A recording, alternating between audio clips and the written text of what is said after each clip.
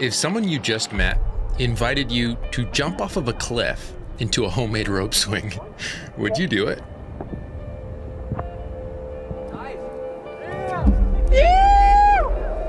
That was amazing! This is a story about the kind of person who says yes to that invitation. A story that, in the pursuit of filming, ended up becoming one of the wildest weeks of my life, where every day it felt like there was a new stomach-dropping moment to say yes to. It started with the frantic packing of my camera gear, then heading in my van 20 hours out into the desert and doing everything I could to keep up with some of the most bold people I had ever met. Seeing firsthand what unfolds when 3 free solo record holders are all on the same project together. From hauling gear up desert towers to spending cold, sleepless nights on top of those towers. All of this to hopefully get to see my friend Mia walk some steps on the most famous highline ever rigged.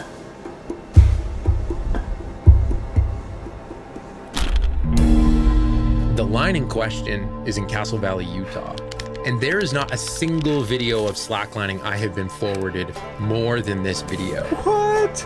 Are you serious? It's unlike anything that I'd ever seen. A slackline so massive that to include a shot of the whole thing meant that you couldn't actually see the person on it. Of course, most famous is subjective, but I present the following argument. How many slacklines do you know that are rigged between the same desert towers as were featured in the iconic music video for Bon Jovi's Blaze of Glory? Regardless of which highline is actually the most famous, I knew one thing. I wanted to be there the next time that it was rigged. Enter Spencer. He's the first person I'd met who actually lived in a van, but more importantly, he's the first person I'd ever met who actually walked highlines in the mountains. He not only walked them, he would take his harness off altogether and cross them with the only safety from falling being his 2 hands. It was through Spencer how I first met Mia. It was on a day that I'll never forget where Spencer had rigged one of his homemade rope swings. After riding off the waterfall in his inflatable dinghy, he then did a cutaway with one of his buddies into the swing. And he'd also offered me a chance to jump. I said no. But Mia and her brother Elijah, they accepted the offer.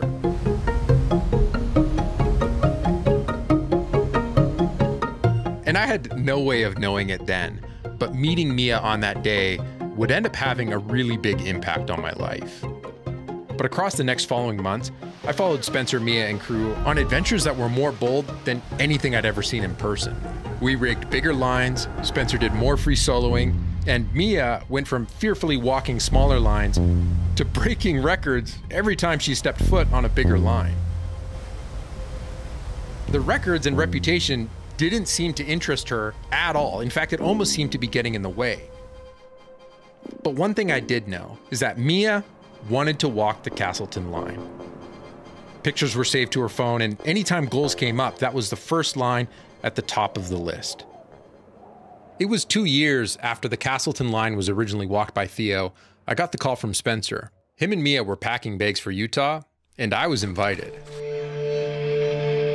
After a frantic packing of the camera gear, it was time to head south. Let's get out of here. Somebody shared on Facebook the video of Theo's record, and it was like just the biggest line ever walked. I mean, it was the world record, longest line ever been rigged, and it just seemed so ridiculous. At that time, I would have never imagined being able to rig it or even walk it. If we managed to re-rig this line for a second time, and if Mia was successful in walking it without falling, she would be setting a new world record. But it wasn't even an hour into the trip when I got the bad news from Spencer. Him and Mia had been denied entry at the border. Wait a day. After you're denied entry, you have to wait the full day or the next day or the next 24 hours. I don't know the exact. It was still unclear exactly what had happened. Something about Spencer not being allowed to volunteer at a Slackline festival later that month. Spencer told me to just keep driving and that they'd eventually catch up. And as the hours rolled by, I couldn't help but think over some of the other projects Spencer had invited me to that hadn't exactly gone to plan. Hopefully the camera gear all stays dry. We'd set out to try rig a line that was more complicated than anything the crew had attempted previously. Hi, Mia. Hello. How are you? Cold. It was both longer than anything we'd rigged, but it was also in the Alpine. It's rained. It's just, we've just been in the clouds. Not only is it alpine, but it's the longest line we've ever tried to rig. Still cold. I have literally lost it, Levi. I just want to feel the sun so bad right now. We finally got our window when the clouds let off. If this is gonna work, Levi, you need to be ready. Rigging this was more complicated than normal, with climbing separate sections necessary and plenty of coordination to even get the line across. Yeah, there's not enough webbing.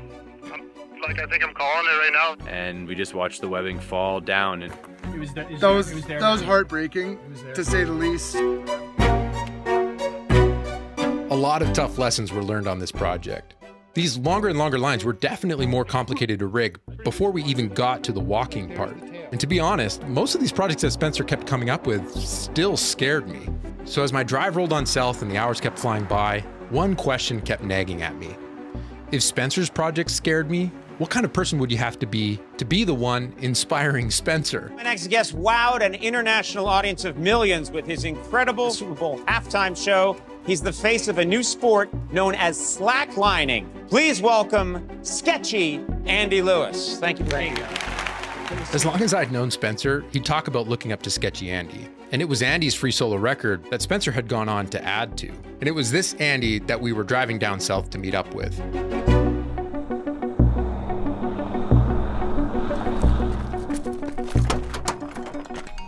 Yo, dude, what's up? Yeah, dude, we are. Yeah! Yeah! How you doing, Mia? Mia's doing good too. Moab, what up? So with Mia and Spencer just a day behind, it was time to head over to Andy's place and start prepping some gear. So we are at the Slack headquarters. Check this place out.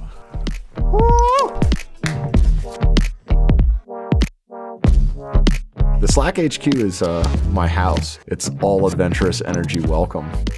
It's not just about the slacklining, it's about life around it. That's why it's Slack Life. Slacklining is one thing, but life is another. There's Andy. Nice. Is that the Sony AR? A6300. Not the AR. Oh, I see how it is. I'm not fancy enough.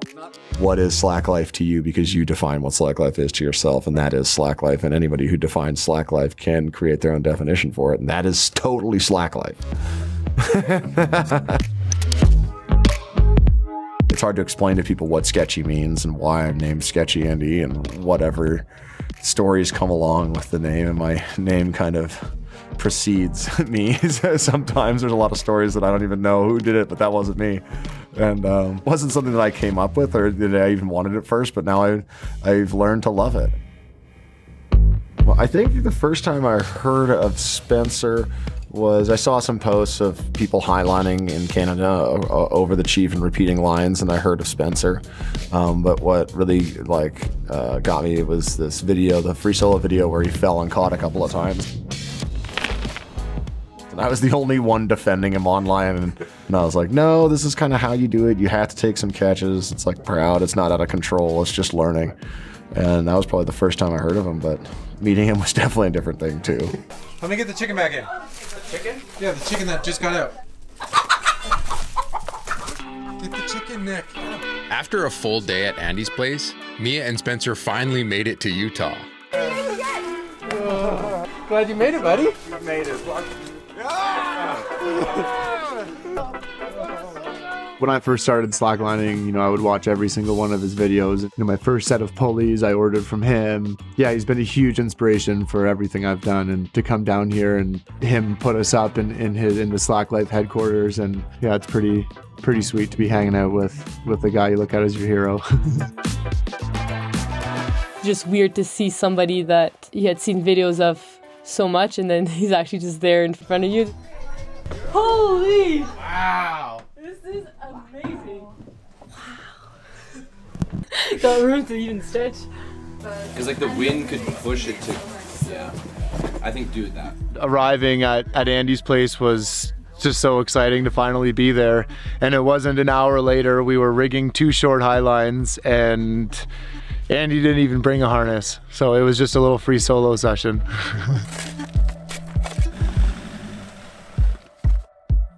It was the first time this trip that me and Friedi and Spencer, the 3 record holders right now that are still alive, that we've ever hung out together. And when we came in here and hung out together, the first thing I wanted to do is share a free solo with them. So I took them to my little solo garden where I go and free solo all the time because it's a quick hike, quick rigging, pretty good exposure, and that's why the area is called Good Enough. So there's the Good Enough high line, there's the That'll Do high line. And they're good enough and that'll do, you know, and it's just to get in the mindset and to free solo. I know, it always drives me crazy. He's like, oh, it doesn't matter, don't worry about it. Don't worry about it, I'll get it in post, that's why it'll take me 2 years. Exactly. Okay, man, you know the hardest part about free soloing? First step, I think. Well, standing up is, Well, the first step is the first step. Exactly. You can't really.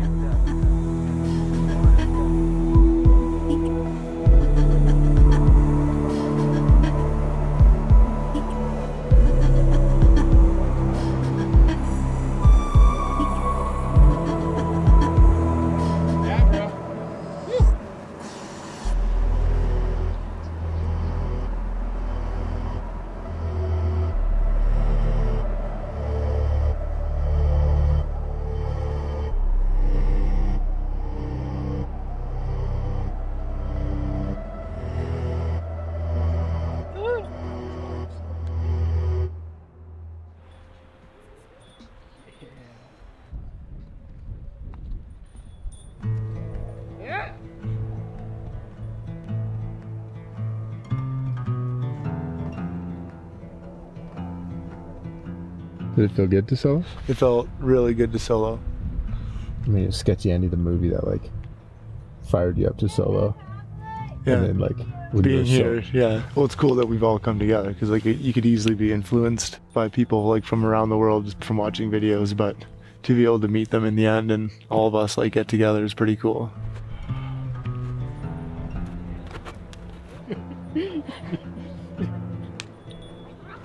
And to share a free solo with Friedi and Spencer was amazing.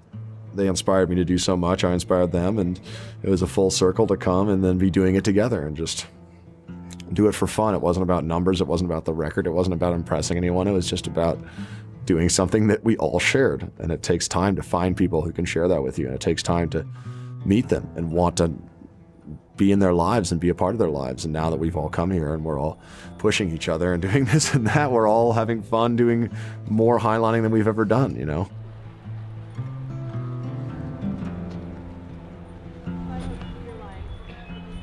Yeah, training for Castleton right here. We're here, we're gonna try to rig Castleton. We might get shut down. I don't know. Well, what are we gonna just ask for permission or for forgiveness? I know, I mean, it's really hard to take that line down. No, it's not. I know. Oh, I get it. Sarcasm. Yeah. I mean, the Castleton project was iconic because it was never possible before. When we first started doing tower high lines, the lines were 20 feet to 100 feet long. That was big back in the day, you know? And then we went and set like a 100-meter line in Yosemite with Jerry, and those were long tower high lines, and Castleton was just a mark of the new generation. And Castleton itself and the rectory are 2 iconic towers, and they're kind of test pieces that people always go. And the North Face and Fine Jade are 2 of the most splitter 511 cracks that you can climb on towers, like hands down in the area. Probably some of the most climbed routes in all of Moab. And so to have a high line in between those 2 iconic towers that happens to be 500 meters long, that just is, it's so unique. And it's one of the longest, scariest things you'll ever see. Right, so do you want to switch it now before it's too late, or? I don't know. I don't want to be the one. I'm not walking these big 500-meter lines, so. I don't know. Just start that way. Main sliding. Yeah, why not? Okay, Castleton, you have to have a group. You can't rig that line alone. You just can't. When we haul the lines up, we're gonna have 3 separate bags of weapons. Well, I'm just saying it's kind of sketchy, so we have to just plan it out, you know? People have to be comfortable with moving across. As sketchy as he is, he's like, he plays the sketchy card, but like really, he's pretty calculated. Hey, if you say this is hard, I wonder how hard it is. But regardless of how you guys climb it, getting to the top isn't the hardest part. The hardest part is hauling that fucking webbing up and making this anchor and putting it in. You go first and we'll follow, and we'll all go that fast. Oh, dude. No, he'll motorhead. Andy kept going through it like it was super complicated, and I try to keep dumbing it down, just saying like, you know, we'll just rig it like any other highline. I just think that if you look at it as a highline, we just need to get the gear and the people to the anchors. It's like, yeah, it's more complicated because it's 2 desert towers, but like, yeah, that's kind of what, I don't know, that's the only difference really. This isn't It's all right, man. Like the weather, all these things, we all see the picture, we all know the line we're rigging, we all know how to rig the line. We just go there, we do it, we deal with the consequences as they come. That's it. We have to go to bed pretty soon, actually. Yeah. Yo, is that your camera for face? Is that a new camera or is that still the other one? That is the same one, no? I'm still ready to go. That was a good one.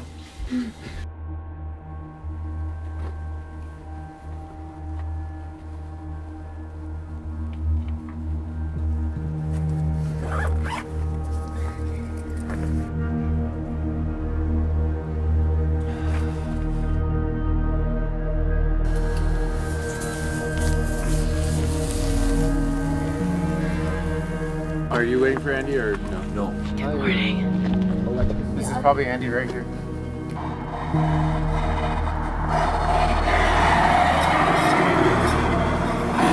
Yo, what happened to his car?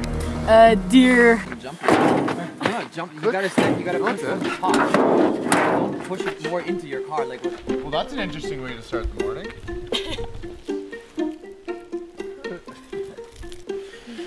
Breakfast of champions.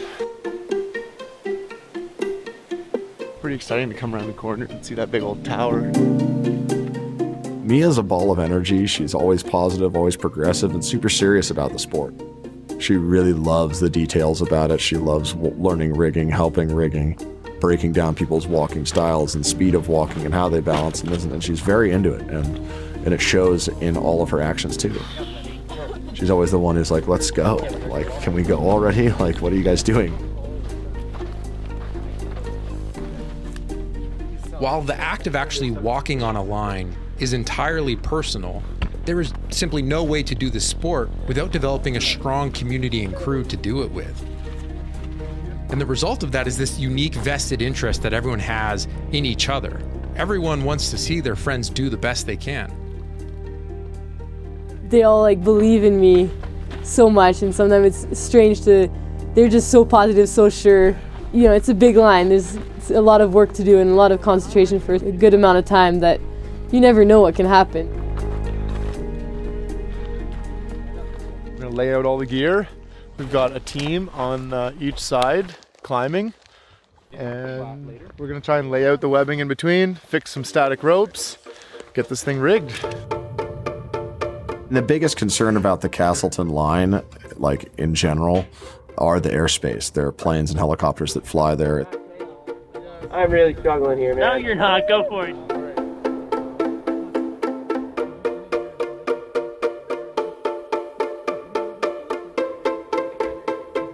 Oh, it's so tight. Super lucky to have the Czech crew come, and they just fired up the Castleton, and then Katrina and Brent made their way up the rectory. I was super impressed by the skill level of climbers that we had just to like make it possible to get to the anchors.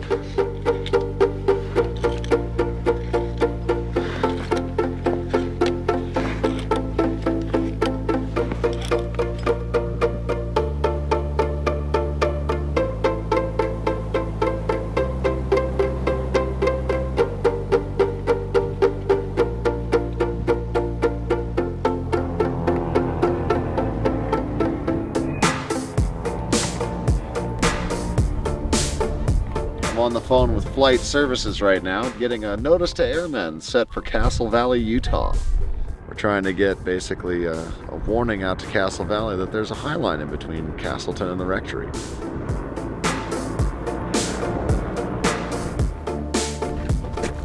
Well, now the line's up all the way here. I find it kind of scary to actually see the line up now because I've wanted to do it for so long, and now it's that much closer to actually doing it. It's kind of crazy.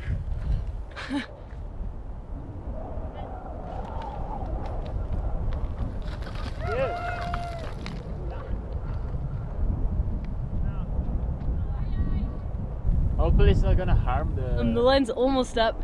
Just stuck on the top rock over there. Can you get up to there? Maybe check the line if you can. Do you think he heard you on that? Can you check the webbing? Oh. Yeah! What's up? Because before you can imagine it, but now you can see it. It's actually there. That worked out. Yeah, that's perfect.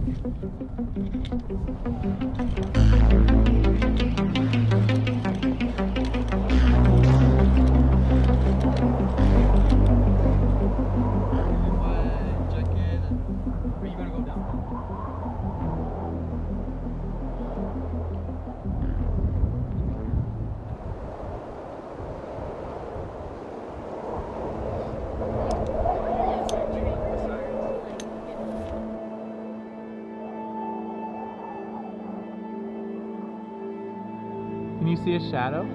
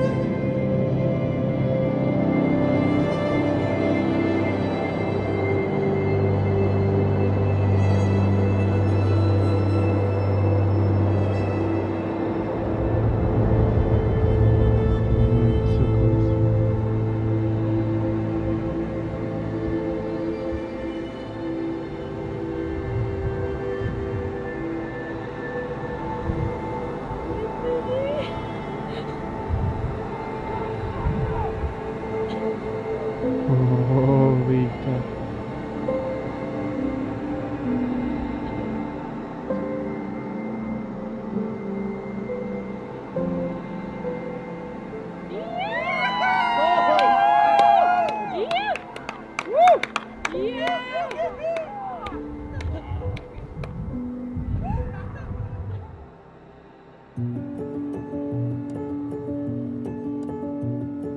Yeah, it was really cool to have the first day like that.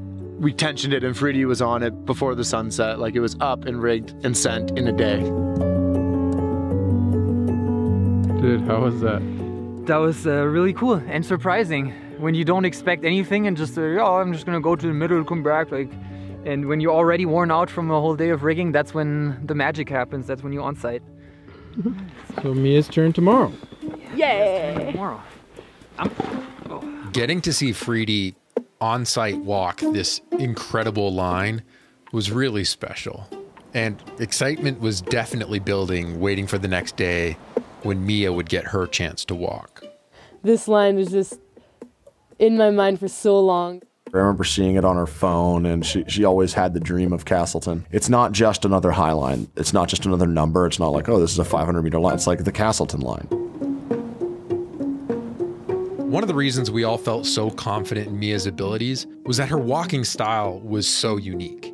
A good example is earlier this year we had rigged a really long nylon line up in Canada, and most people attempting to walk a line this long try to move relatively quickly. The goal being to reduce fatigue and time spent on the line so you could actually get across it. Mia's walking style was this slow, methodical precision. So do you have a plan out there? You know, take a few steps and have fun. I like that plan.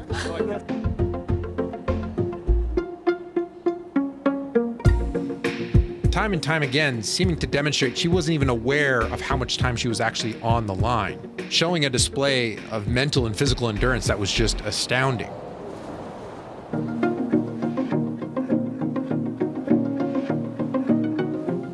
Was it fun to see Mia out there? Yes. I trust her so much. Right. Yeah, no attachment to the end result. No stopping her. She knows she's capable, and she knows a lot of people trust in her even more than she trusts in herself, and she's supported by that. And it's quite awesome to see her surrounded by friends who, you know, trust her. Mia, 3 hours from 5:27 to 8:20 something. Seriously, I really need to learn how to walk faster. You got good progress on that line. What do you feel? I could definitely do better. But are you happy? Oh, for sure.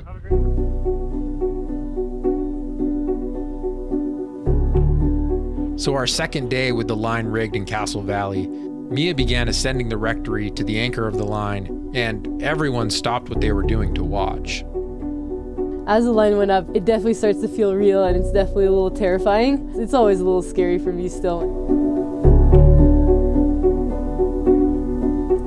And as Mia walked her way out on this high line, she seemed as stable and confident as if she'd crossed it a dozen times already.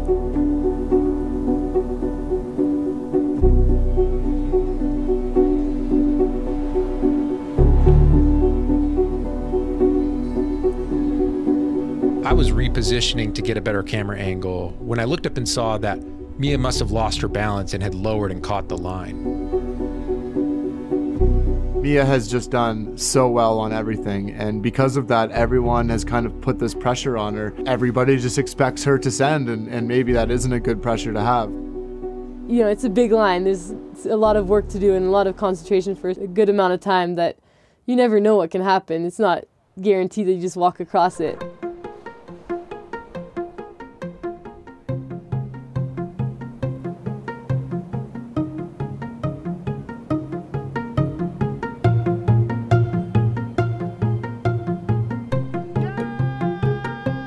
With Mia's walk coming to an end, it was really awesome getting to see other members of the crew getting their chance to go out and play on this incredible high line.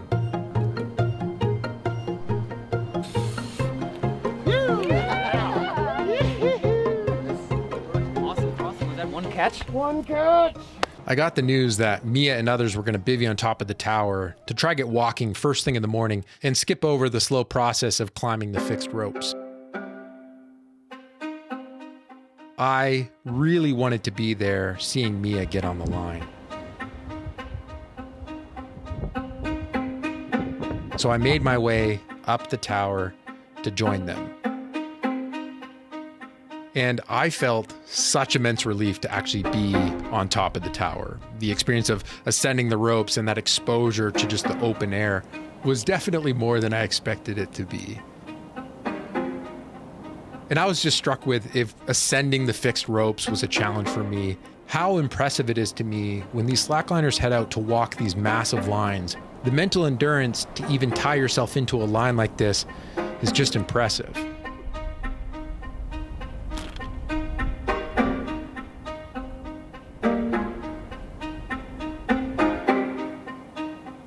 An empty hall bag became my sleeping pad for the night.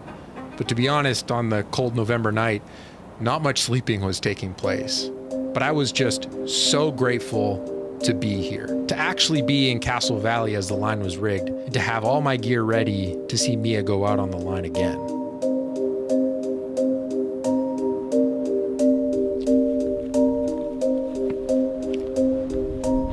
When I get on a line that I know is longer than I have walked before, you know it, but as soon as you're tied in, you don't even think about that. It's just another beautiful line that you want to get across.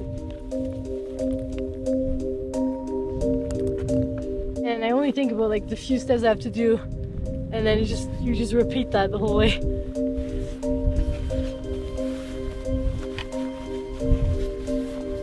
I just took a step closer to the edge here. Yeah, I know. Okay, so I am double backed. Oh, good.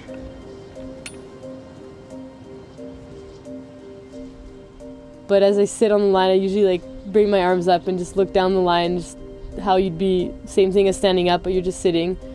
And every big line sometimes is a challenge for me because I do walk fairly slow. I have to be ready to be on for a long time. And it's sometimes hard to be mentally ready to spend a few hours on the line.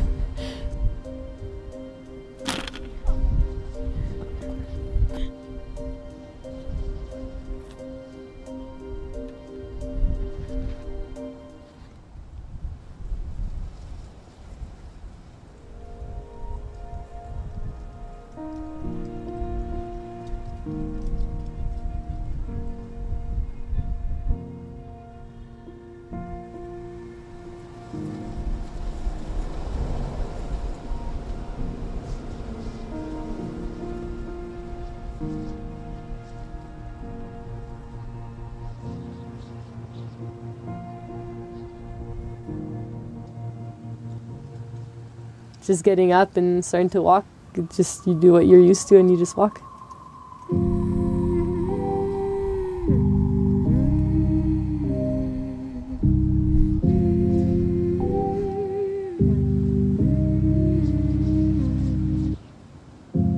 Open your eyes, what can you see around?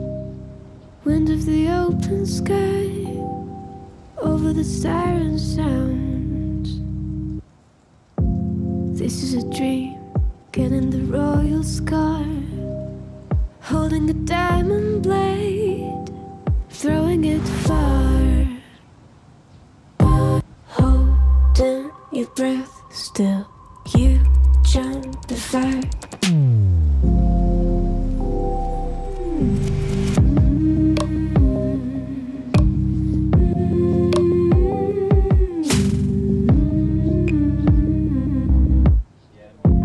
Look at them now, all of the noise they make, counting the cards to one, Queen of Hearts never breaks.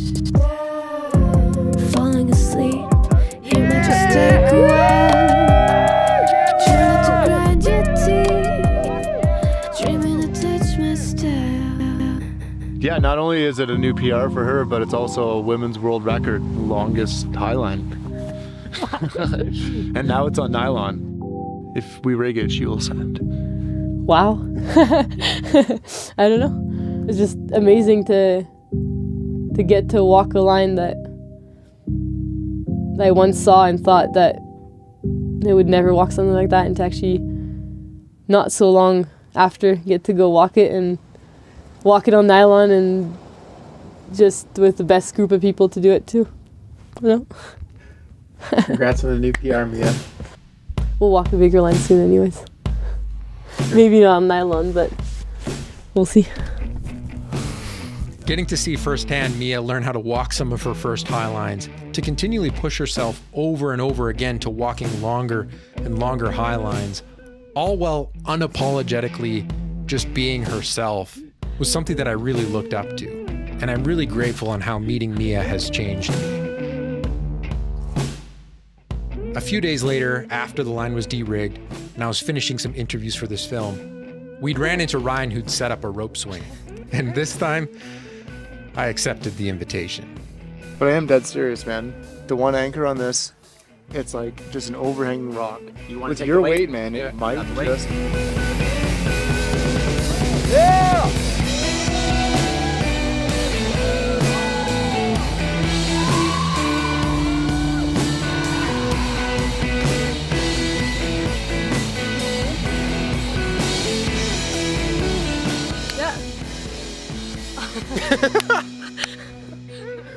Sketchy Andy the movie and Slack Life series and Untethered and all this stuff is a bookmark in the history of slacklining, and it will always be referred to. In 20 years, it will be referred to as. And that's the cool thing, is we are still in the golden era of this sport, and we can't take that for granted. This is the beginning. This is where it starts. Stay tuned next week to see if Levi makes it up to film something. Dude, this was one of the hardest things to film. Oh, for sure, dude. You're gonna have to train for like bigger things, you know?